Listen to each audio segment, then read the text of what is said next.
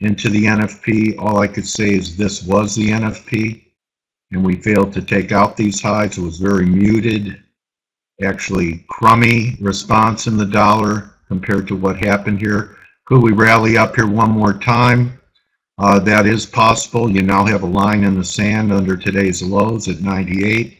The line in the sand for a positive euro would be the 108 level, which was a low that we had on the NFP. So not much damage done to the euro on a strong employment number, which gives me a lower bias in the dollar. Taking out today's lows would take euro back up towards 110. We start closing over 110, 110.50. My targets of 112, 113 are becoming more and more viable. You can't rule anything out in this highly volatile environment. Last week was the worst week in history, opening week in stock indexes here in the U.S. and the stock market in the U.S. Very important that crude finds some type of low. I believe that we're within 24 hours. It may have been today. We have divergence on the crude oil market intraday today. There could be a turnaround Tuesday, but my bias is that this is going to turn into some type of flag. So if you drew a line off this, your simple measure move would be, let's take it down to 97.5. 300 under here would take us down to 95, 95.5. So my bias is to sell dollar strength, which means buy weakness in the euro. Even the pound looks like it may be turning the corner. There are some divergences there. Euro, the US dollar yen got to that major support level at the 116 range. It better rally here, or we're going to have a major financial accident. I think there'll at least be one rally from 116 in the yen. Possibly back towards the 120 level, extreme case 121. But then I am expecting lower levels, and as I've been talking for quite some time, that 116 flash crash low in US dollar yen to be taken out. Let's move over to the crude oil, because Canada is pushing the sell zone that I talked about last week around the 142 level. I also talked about the Aussie being a buy under 70, around 69.5. And for a while you had well over 150 pips. Aussie's trying to pull back a bit now. We'll see if that 69.20 level works and holds from there and we get a higher low. But if you took the 69.50 level buy, you had some decent profits, at least intraday today. Let's just take a quick look at the crude oil market here. Here's a March crude contract. As you can see, we're making new lows here. RSI really not diverging, washing out all kinds of things. So it still was my view that we'd have this break and that we'd have some type of reflex rally initially back to 38 and maybe 42. So it's still my view that this was a low. I was talking about that we'd have one more low, told us not to short USD CAD. Looking for some type of turnaround Tuesday tomorrow to generate that pullback signal in USD CAD. Give me a Y if you're with me. S&Ps, this was the worst week. I talked about it earlier. Worst opening week in the S&Ps in the history of modern stock trading. This was last week in the S&P, so you guys know I've been looking for a sell-off. I think this 1900 area could hold for at least maybe a rally to 1980, 2000, maybe the dollar reacts on that. If that happens, then perhaps we get that rally in the Dixie back towards that high that we had last week. The jury's out on that. Quick look at the gold market.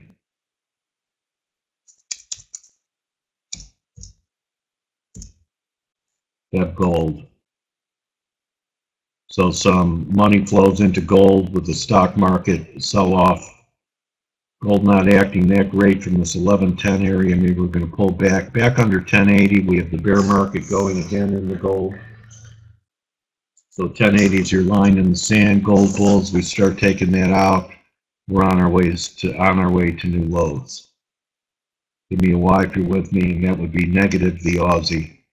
But still, since the Aussie lagged behind the gold had been bouncing with the Aussie pulling back, and it is a higher low like I forecasted in Aussie. I still think there's potential for the Aussie to give us at least an ABC recovery. Give me a Y if you're with me. And then we take a look at treasuries, which are the beneficiary of US dollar yen being weak, meaning the yen being strong, or your TLTs. And despite the crash in the market, the bonds really didn't have any kind of extreme super move to the upside. In fact, we're still underneath the highs from a few weeks ago, so this is telling me there is a chance for the bonds to come back off and the yen to rally. Kind of favors maybe the dollar getting stronger for a little bit. So I don't have the same conviction level I had in a lot of different markets. Last week, talked about covering euro shorts when we were down there at that 107.20 level. Market rallied to 109 in a hurry, and now we're starting to move sideways there. So when I don't have a high level of conviction, I trade less. So after last week, the right move was you shouldn't have been caught short the dollar based upon when I told you to cover everything last week on the short side of euro for over 300 pips. And you may not have bought it down there last Wednesday. I think the market's going to offer several opportunities as the market recovers from the shock that it had last week. We had that line in the sand in the Dixie at 98, and that's going to be in the euro up there around that 110 level. So these are the outside markets. Any questions on that? I'm a very lonely crude bull looking for a bounce here, and very lonely Canada bear looking for some type of correction in the Canadian. They're both tied in together. Best guess is it happens tomorrow. Some type of reversal happens tomorrow in both of them. Any questions on the outside markets before we move to our individual instruments?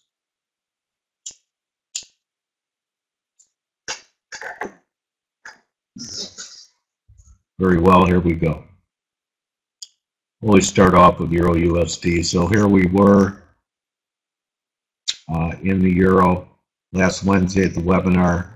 I was thinking we could have a bullish NFP and that we might take out these 107 lows, but actually the 61.8 level held. We were short from up here, plus 110, said to cover. Then the market rallied into the NFP, and then here was the NFP right here. So all it was a corrective move off this initial bounce, and to me the path of least resistance is still to the upside. The line in the sand is the NFP low. We take out 108, and then we're going to start talking about 106.70 again, but to me right now it looks like the euro is going to hold and head higher, at least for a third drive formation up here. We have drive 1, we have drive 2, and drive 3 to the upside. We could be there in a hurry. It's back at this 110 level, 190.96. So you start to look at this 110 level on the daily right here, this looking like a flag. And if you have equality from here and these lows hold at 107, we're talking about 112. And possibly a retest of this breakdown trend line on the daily at 112.67. So I'd be long with stops under 108. You have to get out under 108 because that's going to set up the retests I thought that would happen next week down there at the 640 level. Right now, the path of least resistance looks to be on the upside. Jobs numbers were much stronger than anticipated, came in almost at 300,000. And all we could do is pull back. This was the NFP reaction. Got a nice candle. It wasn't completely a reversal, but that was the high for the move. So looking for a potential third drive up here for it to do some work against the 110 level. And then once we start taking out these highs right here, 110 from 107 is going to give you up towards 113. So bearish a dollar confirmation is back under the low. of the dollar index, low that we held today and back over the high of 109.90 in Euro USD. Looks constructive to me unless we take out Friday's low. Any questions on the Euro? You should have banked a lot of profits. I recommended being flat into the NFP. And we were long the dollar for that bounce up towards 100, didn't quite achieve it. Maybe it's going to give us another opportunity, but right now I'd say the path of least resistance still is to the downside in the dollar. We're even getting some divergences occurring in the pound down here. I talked about us testing the 145, 44 and a half level. A lot of people still negative, but we're right up against some pretty significant resistance. I think there's a rally back towards 149 if I'm right about the dollar, that we get some type of fib retracement. This was one heck of a move. So let's look at some fibs here. And it's even possible that the pound may begin to outperform the euro. Let's get rid of these fibs.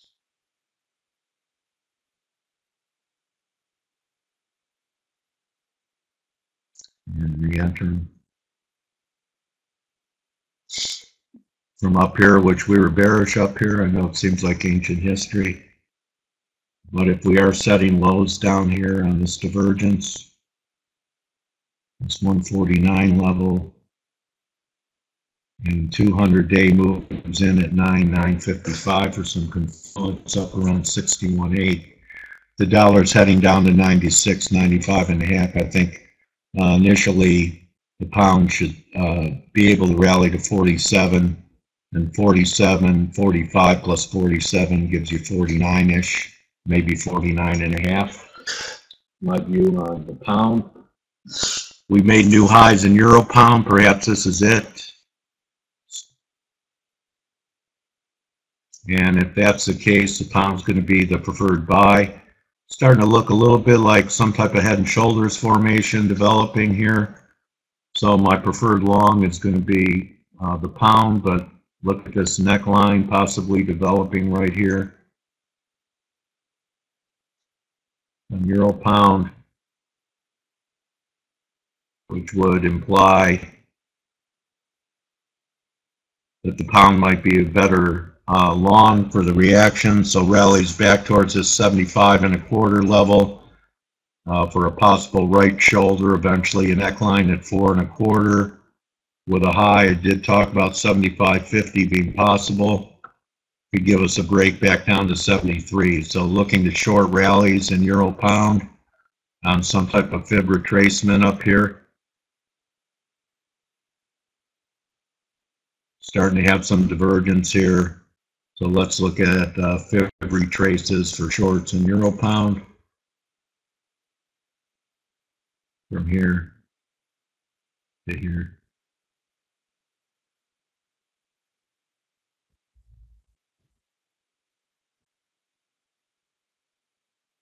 So really back at this weekly support. So I have some confluence around the 50% level up around 75 to 75.10 as a possible short with stops over the high. Eventually looking for a neckline break at 4 and a quarter, which could take us back down to 73, which could still even be considered corrective. There's 72 and a half. So here's your 73 level that held last week after the third drive. So perhaps that's a projection for the next stop. Failing rally down towards 73. And then we'll take a look at from 73, you're looking at 71 again. Give me a Y if you're with me on the euro pound. Moving over to US dollar yen, I was right about forecasting it checking out this flash crash low. Here we are. Short term, we are beginning to diverge here. In the yen, it's not great. Can't rule out another push down. It's very important that we hold the 116 level. If we don't, we're going to have some type of crash. But I believe that we are going to dig in our heels. Last time we had a very big reaction from this level.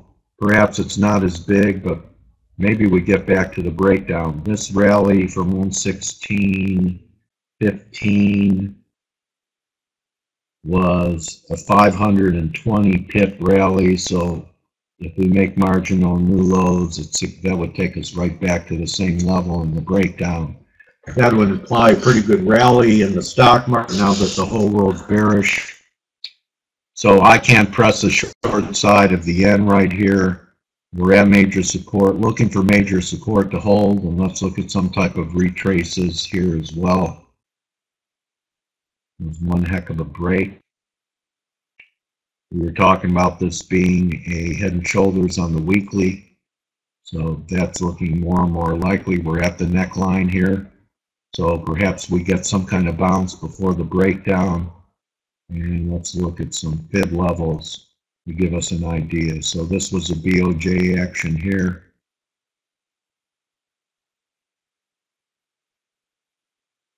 And let's just assume this might have been the low here. So we could look for at least 38% back to 1930. Halfway back looks like around 120. And 61.8 back is 121. So looking for rallies to sell in the end. I'm really not ready to buy this, but I would not be short either at major support. So perhaps there's going to be some type of rally here. If you want to try it, you have to have your stops under 116, under 116.15, and at least under today's low, 1655. That I think we could still retest, but you do have a 1, a 2, and a 3, and a divergence on a 4-hour. So favoring more of a recovery in the end than a crash right now, although closes back under this 116 level on the weekly is ominous. So a lot of confluence up here around the 20.5, 2070. That would be a great short should that manifest. Give me a Y if you're with me.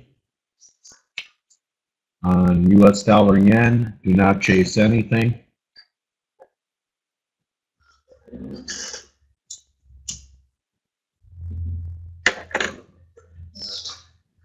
As I said, I don't have the same conviction level this week after the big moves that we had last week. You don't have to know all the time. In fact, it's wisdom to say I don't know when you don't, instead of pretending you do and then acting upon it in the market. So here we are in Euro Yen. Talked about that it was way overdue for a reaction. I think that we're looking at an A wave here and a B wave here, and I think we rally back up towards 129.40 before considering shorts again. So 129.40 looks like what we could get here, 29.5. Don't believe there'll be enough juice, at least for now, to fill this big gap we left to the downside, but classic A, B, C up towards 130 looks viable to me. The guppy trying to diverge well. We have 1, we have 2, maybe they push it down one more time. But again, just like I'm looking for recovery in Euro Yen, I think recovery back to 175, which was a prior objective, and this one we were all over. We called this breakdown. I don't know if there's enough in it for this market to do much more than correct back towards 75, 76. I don't think that we're going to fill the gap. This looks like a breakaway gap, and we could have much lower levels coming, but I would not press it down here. I'd be looking for some type of retrace back towards 75. You know, there are big targets down here. Talk about this being a failing rally, a right shoulder, and a breakdown. Talked about 170 being achieved and even 164. Eventually, there are some people that have targets just based upon this formation that could take us back down towards 155. Aussie yen should be due for a bounce as well. We're beginning to diverge. Maybe there's one more push here. I'd be looking at short recoveries back up towards 85. Give me a Y if you're with me. Do not chase this. We were negative up here, did not ride it all the way down, but even here it looked like a big trade down at this 85, 84 level from 88. So if you rode it all the way down, congratulations. I think it's a little late to be pressing the short side of Aussie, at least now, and the Aussie yen. Maybe we get 1, 2, 3, but starting to get some non-confirmations here in the Aussie yen as well. Any questions on the yen or cross? Feels late to short it and possibly a little premature to buy it, but perhaps there's an entry setting up on one more low in all of these, except the euro yen looks more constructive and 129, 130 looks like it's in the cards.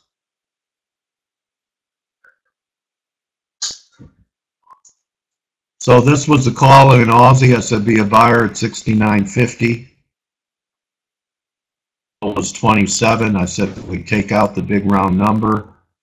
This divergence wasn't that impressive. In fact, wasn't impressive at all, but on the 4-hour it was. Again, this looks like we could have one more low or a right shoulder developing here in Aussie. I think if we got a new low, that we would diverge for the second time, but still possible that we just get some type of pullback here in the Aussie without making a new low.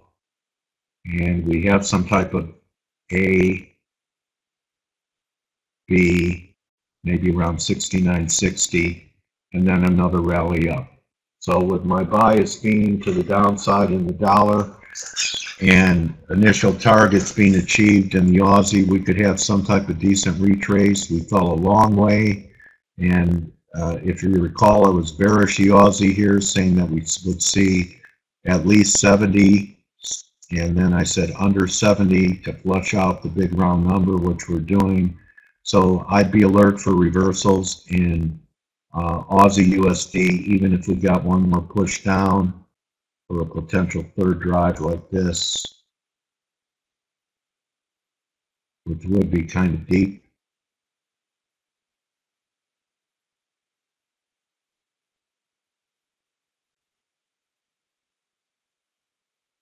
That could take the Aussie all the way down to confluence around 68.40 down the road.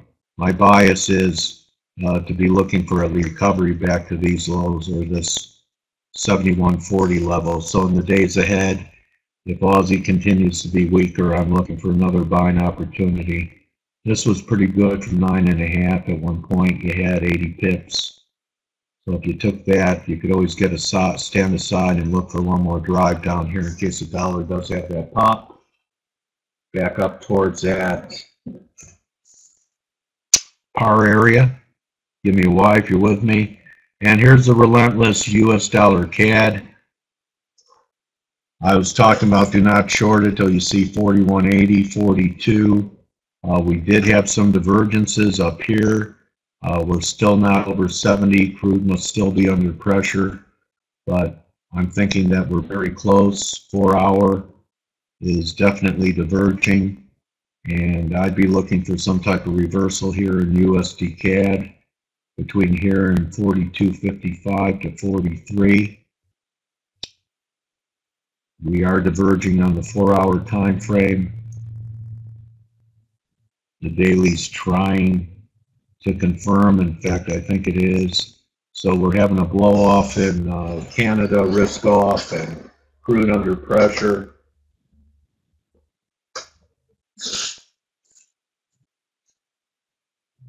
Don't have to top pick it until we get a reversal, but at least we are getting some RSI divergences on the 4-hour and so far even on the 1.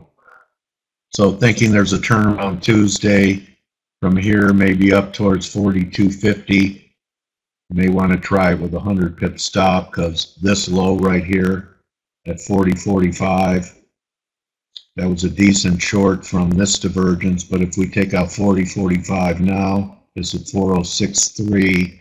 We go 42.63, then we could trade 38.60. So high risk short potential in USD CAD. Give me a Y if you're with me. So I'm not being real aggressive in anything right here. I had a great week calling that dollar rally from before the new year. And I was flat last Wednesday and now looking to get back in the zone. Taking a look at Euro Aussie. Starting to run out of a little juice here. Still looks like we could have some more upside. This is drive 1, this is drive 2. Looking for drive 3. EuroCAD is looking a little heavier. The EuroCAD finally took out this high. We are diverging here. This one was a big home run from here. I called this pullback. I wasn't there for this push because I was flat in front of the NFP. I'd stand aside. If you stayed long, I'd be booking profits here. Maybe we have 1, 2, 3 on EuroCAD. A lot of this being due to the Euro recovery.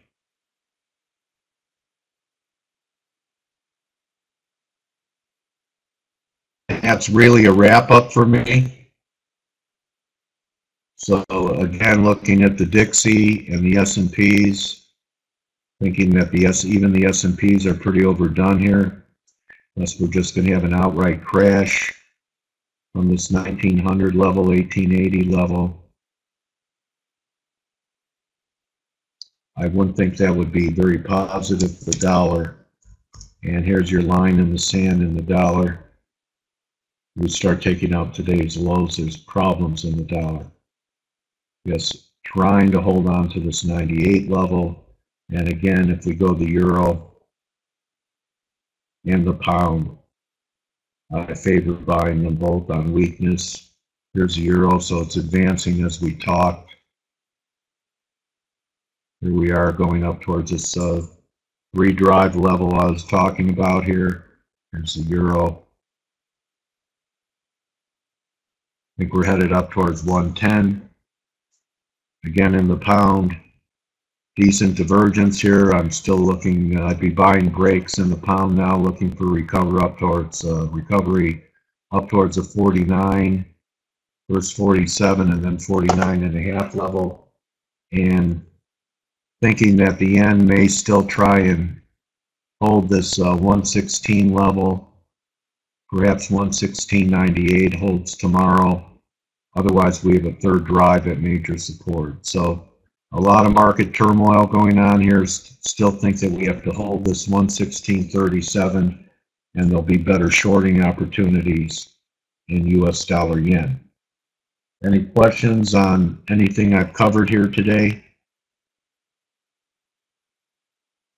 Euro pound, we're going to be looking to sell rallies in the euro pound up here around 75.20.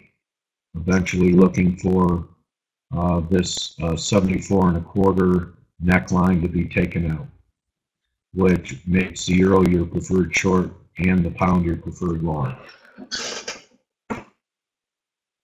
Any questions after the historic week we had in equities last week?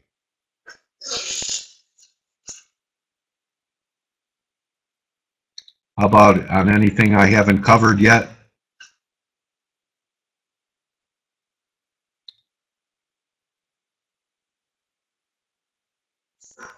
Okay. Anything I haven't covered you want me to take a look at? Something else I talked about, the Kiwi still holding these lows. So Kiwi still acting better than Aussie USD.